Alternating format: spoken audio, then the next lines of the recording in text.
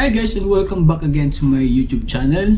For today's video, I'm gonna tell you the 10 reasons why you need to work at sea.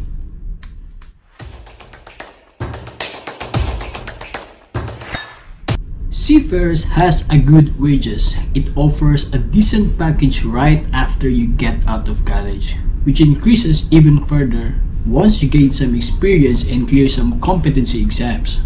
If you're doing good, if you study well, you can be an officer or engineer at the age of 25. Then you are way ahead in your earnings, about 3 to 5 times or even more, compared to the newly graduates or other professionals. Sometimes the salary depends on what type of ship, the company rate, the flag state, or the ship's nationality.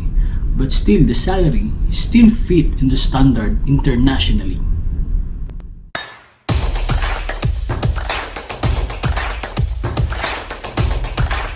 In the Philippines, we have 1,000 seafarers manning agency. We have a lot of options to choose. We just need to pass the exams and interviews of this manning. Once you step on the ship and get a license and become an engineer or officer, then it would be easy for you to find and choose a good company. Seafarers hold international recognized qualifications meeting standard. So most seafarers are qualified to work for thousands shipping companies all around the world. From ups and downs of the economy of maritime industry, kahit may crisis like now we are in pandemic, kailangan pa rin natin ng kapitan, kailangan pa natin ng ship's pilot to bring the ship to the shore. People needs food, people needs clothing, people needs supply, people needs LNG gas. 90% of trading in the world, it's because of shipping industry. The seafarers are the key workers. Dito papasok ang job security mo na pangmatagalan, parang Motolite. Even if the company goes bankrupt, you have nothing to worry about kasi you can switch company easily. Just send your resume sa mga new platform ng mga manning agencies atin.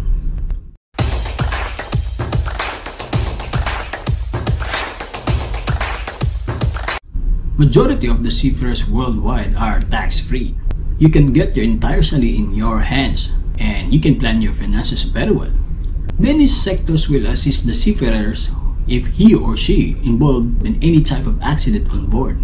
He will be provided with a full support from ship owners, and there are unions that gives advice and assistance for the seafarers. Not just that, there are some provisions also like medical benefits, retirement pension, insurance, house loan, or even financial assistance from the government.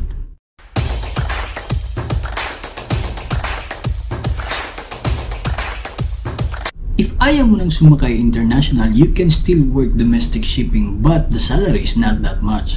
Other choices is you can be a ship pilot, or you can be a maritime instructor sa training center, or maritime college instructor.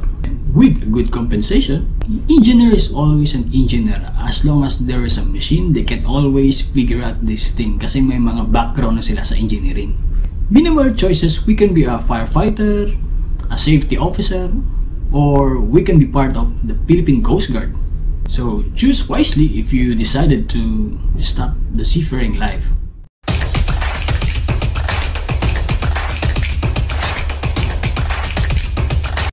Travel the world for free. This gives seafarers the chance to experience interesting and unusual places rather than just typical business or holidays destinations visited by many people. Travel while getting paid, right?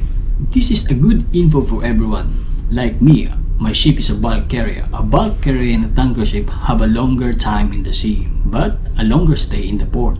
Passenger have most touristy destination. That's what the ship's made for, if I'm right. For tourists, right? While the container visits a lot of port but a short period of time in the port. So ikaw bahala kung ano yung gusto mong barko. Usually sa Pilipinas, kung ano yung first type of ship na sinakyan mo, yun na rin yung type of ship for the rest of your seafaring life. Sometimes it's hard to switch from one type to another type of ship kasi siguro dahil sa mga add-ons trainings at saka yung company and the principal prefer that you have already an experience this type of ship.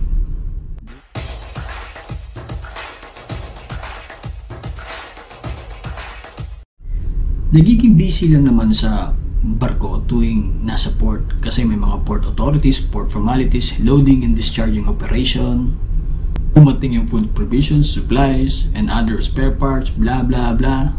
Pero hindi lagi yon. Yung lifestyle mo ay nagbabase sa oras ng duty mo. For example, like me, tutulog ako ng umaga, gigising din ako ng umaga. So may time ba akong makapagbasa, makapag-aral, makapag-workout. Sa barko, free board and lodging. Wala kang iisiping monthly bills. At pag duty hours mo na, in less than 3 minutes nakapag-bihis ka na, you are already in the work field. Ako, akyat na ako agad sa taas. Kaya mas masarap yung buhay ko dito sa barko kaysa sa lupa. Kaya siguro minsan masyado akong makure-kure sa mga tech na bagay dito. Tsaka dahil nga limited kami sa mga social platform, wala kaming internet dito, kaya iwas stress kami sa mga social economics and politics sa atin. Yung ibang seaman naman dito na i-enhance nila yung skills na through carvings, through singing, video okay, paggawa ng duyan. If you are an officer, your duty is 4 hours, then 8 hours of off, then 4 hours of duty again. While the engineers start from 8 a.m. to 5 p.m. round the clock for the entire contract. Not to mention, sometimes we do overtime for extra jobs and emergencies.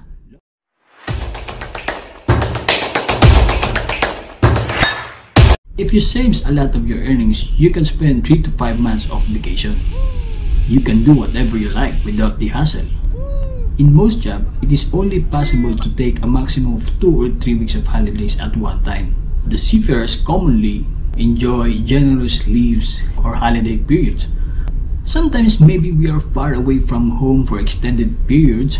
We can also enjoy the benefits when we come home. Like me, 3 months is enough for my vacations and relaxations at ready na ako ulit sumakay ng barko.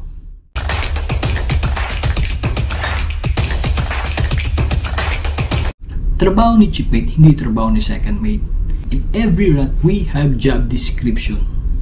Like captain during ocean passage, he have this noon report from office, from charter, from other parties. Sometimes he only spend a couple of hours sa bridge for the paperworks. Shipmate is in charge of deck maintenance, cargo and ship stability. Second mate is for the voyage planning. Third mate is in charge of maintenance of life-saving equipment and firefighting equipment, while the engineers are in charge of different sets of machinery. So the workload is lesser because it is quietly distributed as per safe money. Bosun, as petty officer, he took a job order from shipmate and he's in charge of the crew and assigned them to work in other area of the ship. Siyempre, the cook prepares the meal every day para busog lagi yung mga seafarers. Sa barko, as per company safety management, we have job description. We can easily define it. Kung ano yung trabaho namin, mabilis lang, wala nang pakeme-keme sa buhay.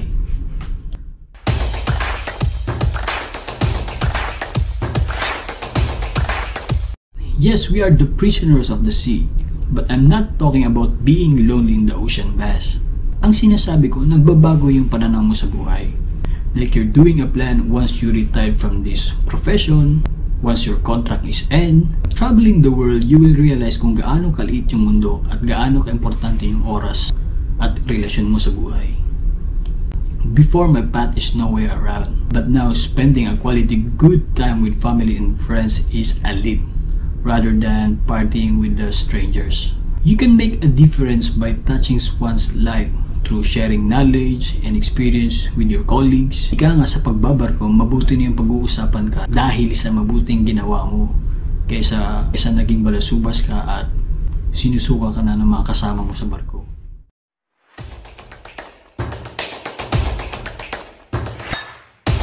Last and not the least, learn to. In the past few years, I learned to operate critical equipments.